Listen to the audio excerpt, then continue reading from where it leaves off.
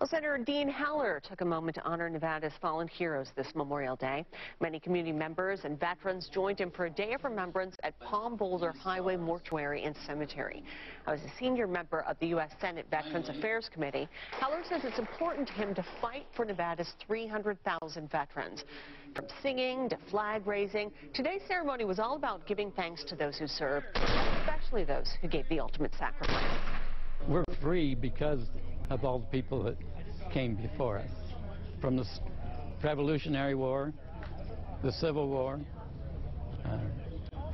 World War I, World War II, on and on. We're hoping that there'll be an end to it one of these days.